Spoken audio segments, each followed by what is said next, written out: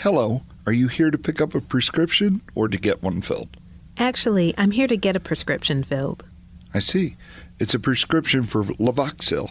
Have you been here before? Yeah, I was here last year for a sinus infection. I was on ampicillin. What's your name? Linda Anderson. My birth date is 1/2/69.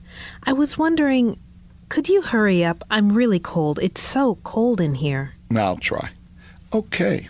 I see you are in our system. You still live on Sunset Road? No, I moved. I live on 32 Harvard Road, but same town, and I have the same phone number. Okay. Thanks for the update.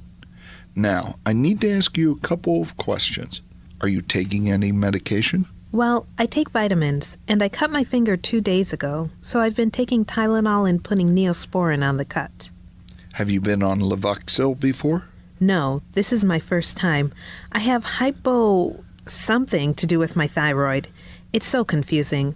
All I know is that I'm always cold and really super tired, and I forget things, and I can't concentrate, and I've gained weight, but I'm not eating more.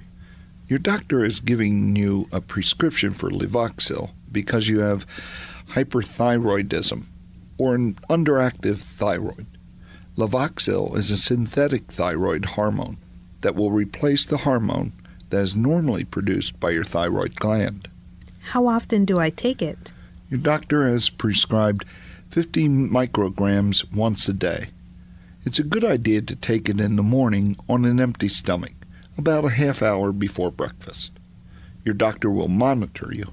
Are there any strange side effects? Well, not all people react in the same way, but let your doctor know if you begin experiencing headaches, nervousness, trembling, or sweating.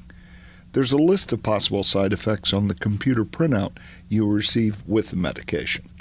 In very rare cases, some people might experience some hair loss until their bodies adjust to the medication. Let your doctor know. Will it make me sleepy?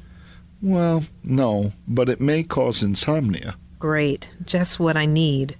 You can always call us or your doctor if you have any concerns. I know. Thanks. Here's my insurance card. I think I only have a $5 copay.